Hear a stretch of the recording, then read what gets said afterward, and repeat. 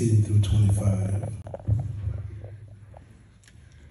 The Matthean Gospel, the first chapter, verses 18 through 25. It reads, Now the birth of Jesus Christ was on this wise. When as his mother Mary was espoused to Joseph, before they came together, she was found child of the Holy Ghost.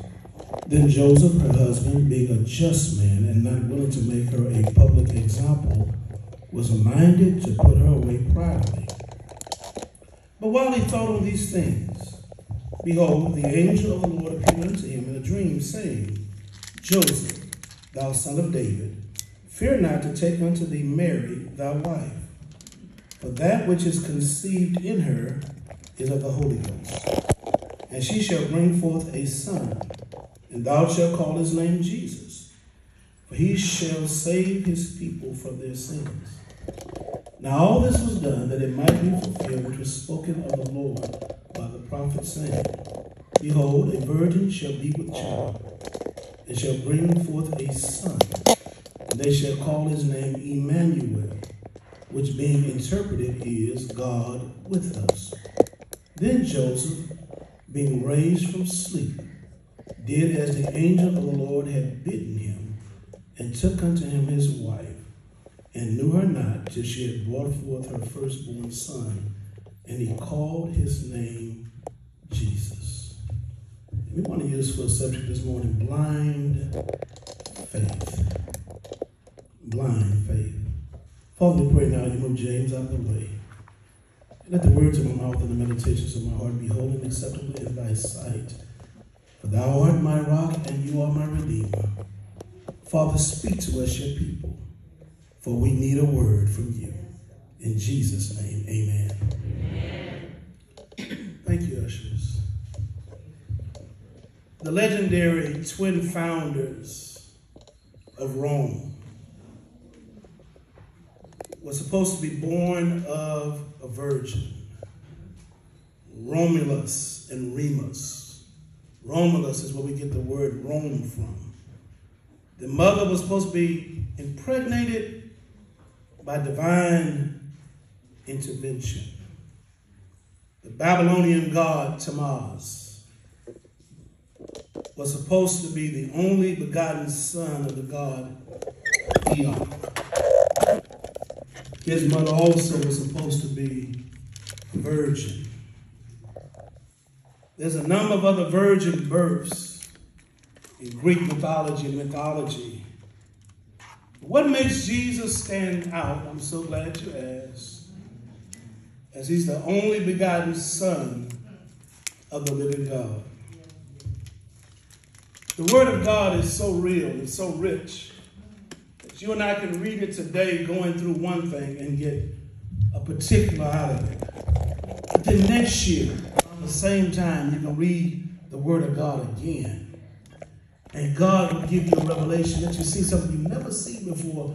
Although you read it in Sunday school, although you read it in youth camp, you get something new because the word of God is forever speaking to his people. Another thing about Jesus is, in his virgin birth, he is the way, the truth, and the life. Now, no other virgin birth pointed us to God. No other virgin birth is the door to God. But Jesus is the only way to God. I was speaking to a young lady just last week, and she was from one of the islands, and she said she wanted to be married. I said, yeah, we're going to pray for you. She said, yeah, you pray to your God, I'm going to pray to my God.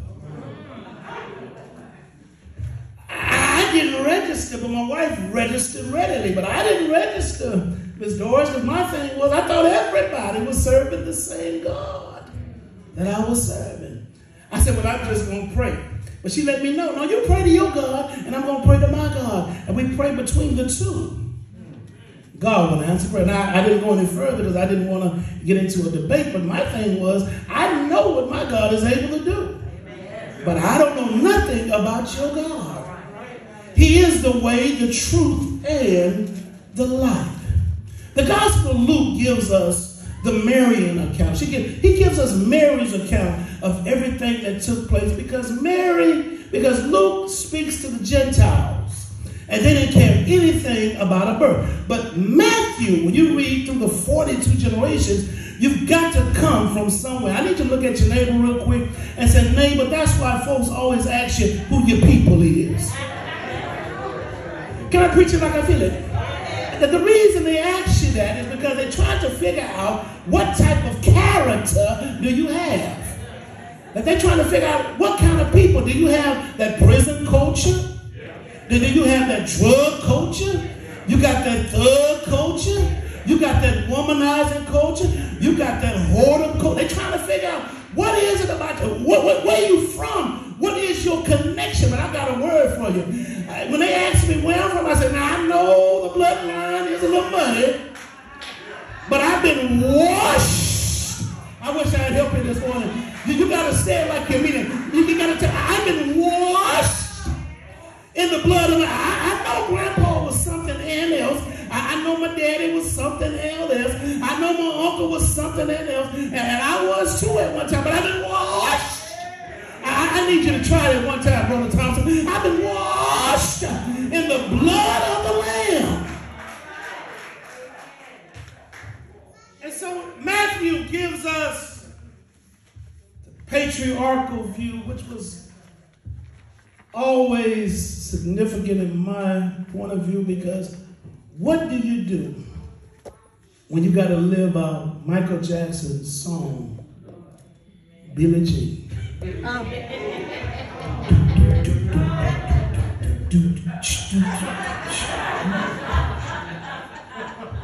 Because Joseph lives the lyrics of Michael Jackson's song. That kid is not my son. It gets awkward. The first point is, it gets awkward. This ain't straightforward. This stuff is a mess. Mary's account. The angel shows up and he's persuasive. He gives a persuasive argument. He's trying to persuade Mary to accept what God wants to do. He deals with her gently, but he don't deal with Joseph the same way. I got a problem with that. Seems to be a little sexist.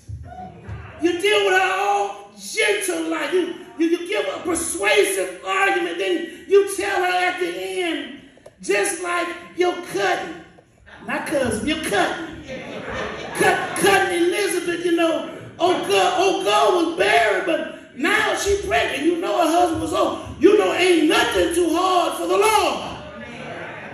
He builds an argument of persuasiveness, but when he gets to Joseph, he don't handle him as just same angel, same God, two different messages.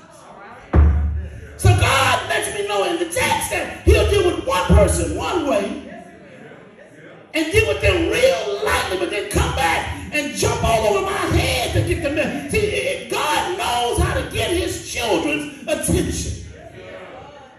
Evidently, Mary was a sweetheart of a young lady.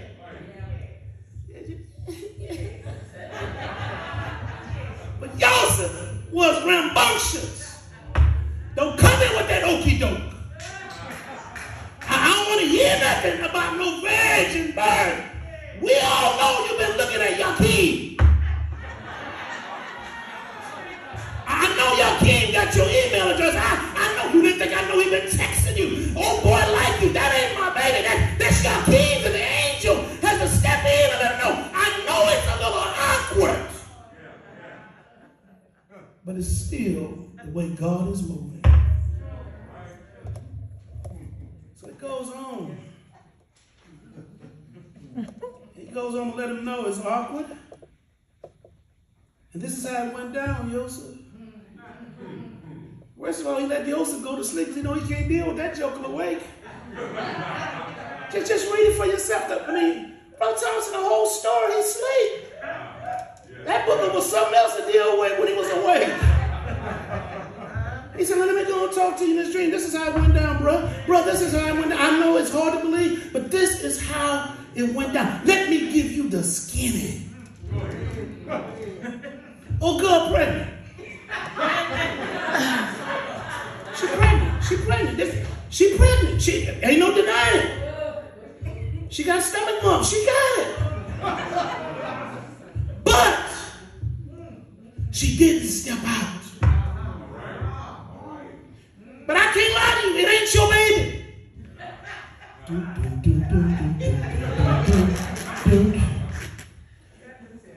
And I promise you, he wasn't dancing like Michael Jackson when he heard it.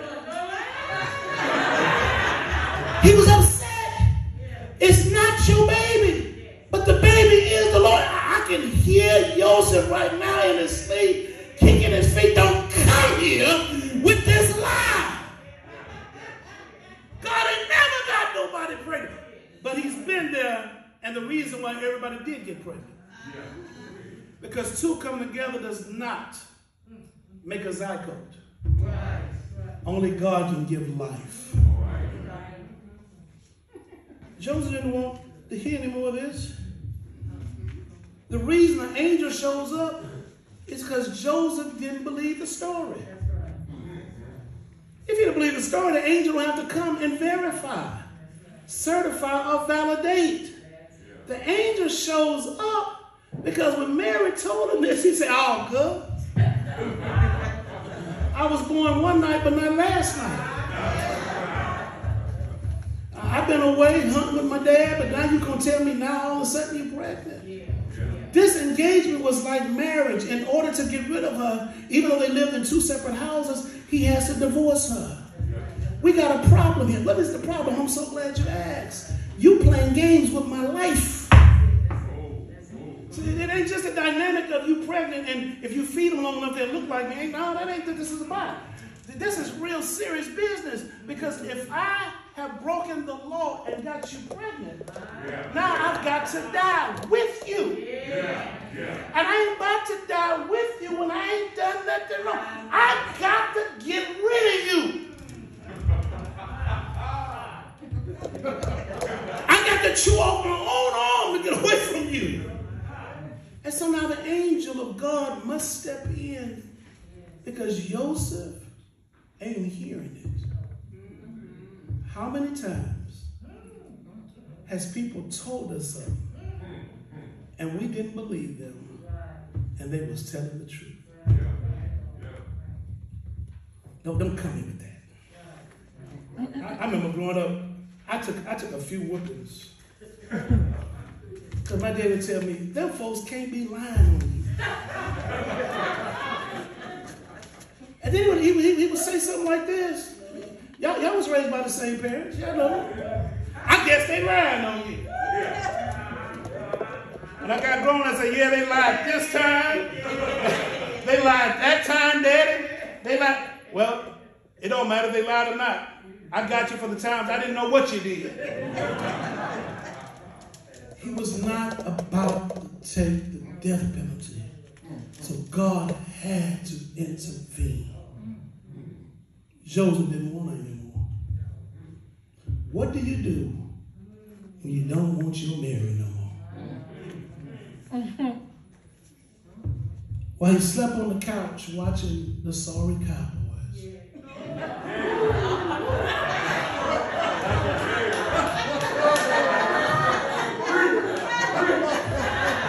Use me, Lord. He fell asleep. God got to dealing with him. God says to him, do not be afraid of Mary. She's pregnant by the Holy Ghost. Paul Tillich said it this way. He says, doubt isn't the opposite of faith. It's an element of faith. He's wrestling in his mind even though the angel is talking to him. Is this real? This has never been done in human history. All these other virgin births, that's mythical. We know that ain't true. But you mean to tell me in real life and experiential time that Mary is now pregnant by Hashem? She's pregnant by Elohim. She's pregnant by El Shaddai. She's pregnant by God. He's having a difficult time. think any man in here, any woman in here would have a difficult time being the first one. There's nobody he can text. There's nobody he can call. There's nobody he can email to say, man, I know how you feel. No. Everybody would tell you, if you believe that, you are a fool. Yes, sir. Yes, sir. Yes, sir. Bring me to my second point, awareness. Because when God gets ready to do something, and I want you to understand what I just said again. When he gets ready to do something, there's nothing we can do about it. Yes, sir. Or you can play the Psalms, the hymn, and you can say Selah. And all Selah means is hit pause. Pump the brake, but it's going to keep rolling in a minute. All you and I can do when God wants to do a particular thing in our lives, in our families, whenever God wants to do whatever he wants to do, all we can say is amen. Amen means it is so. That there's nothing else I can do but surrender. God is making Joseph aware that there's nothing you can do about this. I have chosen you. I know you think your mom and daddy and her mom and daddy put this arranged marriage together. I know, yes, I allowed them to arrange it, but I already had my baby coming down here, Isaiah 7:14, 735 years earlier. I knew now unto him a son will be born of a virgin. I knew, but what you didn't recognize was when you was in Sunday school, when you was in the synagogue and they read that text, what you didn't understand was you and Mary was in there also. And so it is a lot of times in our lives when things are about to happen. We don't see ourselves being plugged in, but every now and then your name gets plugged in an equation that you didn't see a solution out of. She's going to have a son. You're going to be the daddy. And ain't nothing else to talk about. I'm just here to make you aware of what I'm going to do. You're going to surrender because I'm God. I'm coming to let you know I'm not going to deal with you like I dealt with Mary. You are a man. I wish I could preach it like I feel it. Can I preach it like I feel it? I wish women would quit feminizing men. Stop feminizing it. If he ain't got no ride, let him walk to you.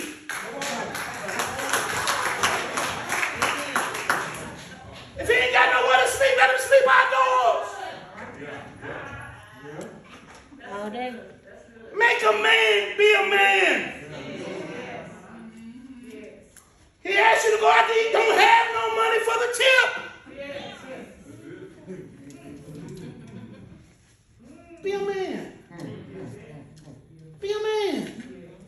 I tell my daughters, I do not feminize him. He's supposed to wear Fruit of the Loom underwear, not Fruit of the Loom panties. And I'm not trying to be vulgar. I'm not trying to be crass. But we have a generation of women now who will pack a man on their back.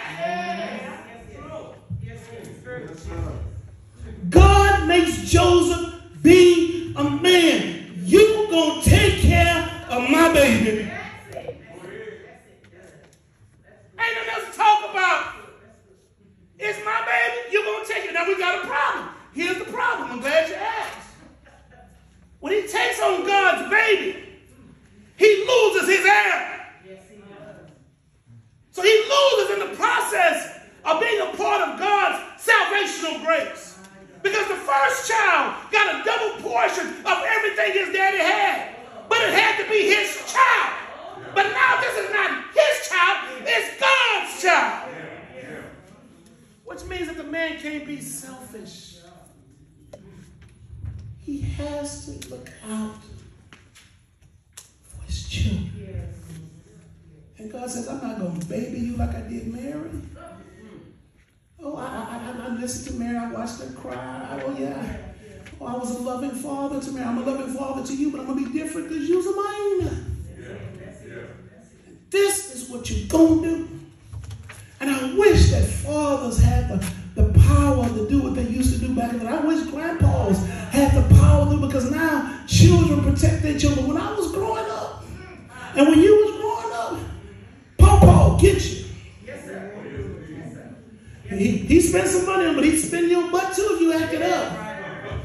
But now, I don't want everybody whooping my children. I believe in time. Time out ain't never worked. You give them time out based on how old they are. So at 2 years old, they get 2 minutes of time out. Time out don't work. I tried no juniors. I said, I'm going to try this European model. I say, boy, get in the corner. When I told him to get in the corner, he walked right out the corner. I said, baby, because my wife never did something. She always believed in the African-American experience. I said, give me the wooden spoon. When I told him to get in the corner, he got right in there. God knows what works for you and I. He said, you're going to have this, baby. She's going to have it. You're going to raise it. And that's it. The problem is, though, red flags had to go for Joseph because he understood theological terminology. He said he's going to save his people from these sins. We live under a sacrificial system. He's going to save it, so there's got to be a sacrifice. God was going to know this boy going to die. Your boy. For the whole world. He's the firstborn. He won't receive nothing. But his portion is in heaven. Bring me to my third point. Acceptance. Because of all the preaching I've been doing for the last 20 minutes, Joseph ain't said yes yet. Dr. King was rough brain, so I hear you, you're talking good. I ain't said nothing yet. Deal ain't sealed. How do you accept your wife being pregnant? And you know you wasn't there. How do you accept God's child? You're still wondering, is it God's child? How do you put yourself in the equation that was spoken 730 years ago? And you didn't see your name in there, but now all of a sudden your name is in print. We having God's baby. And God gonna be with us. Joseph been asleep the whole while. God raises him from his sleep with all questions answered. How do you accept Joseph? Gabriel said in a dream, blind faith. There's no other way to receive it. And you and I, just like Joseph, there's some things that hit our lives. We didn't see it coming. I thought about giving y'all one a mic, and I put this over my eyes, and y'all tell me where to walk, but I'm scared. Y'all might want to get a brother today.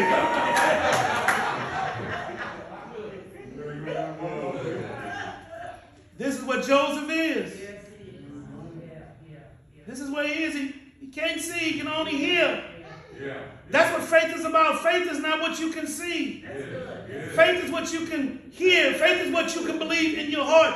Faith is intuitive. Faith is not intelligent. Faith is obedient to the clarion call that comes from God. And all Joseph can do as he walks along by himself is to believe it is God's will. And I don't fully understand it. And if I can be truthful with you, I really don't like it. But it's not for me to understand. It's not for me to like. It's only for me to be obedient. And that's what it is for you and I. This is where you and I connect with Joseph. Because there's things that happen in our lives that we don't understand. You and I can sit on the side of the bed, we can sit in the chair, sit on the couch, watch a football game, watch homework, whatever you watch. But there are times that those thoughts creep into your mind. How did this happen? How did I end up where I am? What am I going to do, Lord? How am I going to make it? What is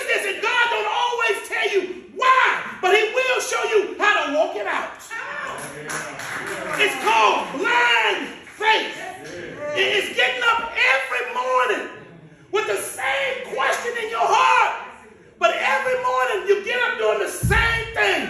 I put one foot in front of the other every morning. And before you know it, God would have showed you the solution by walking it out day by day. But the one thing you and I cannot do is sit down and quit. There's no place in God's program for quitters.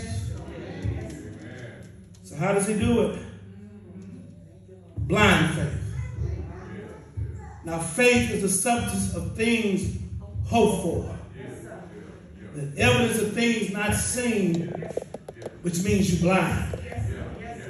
He didn't have any examples to follow on the virgin birth, but he did have examples to follow in faith.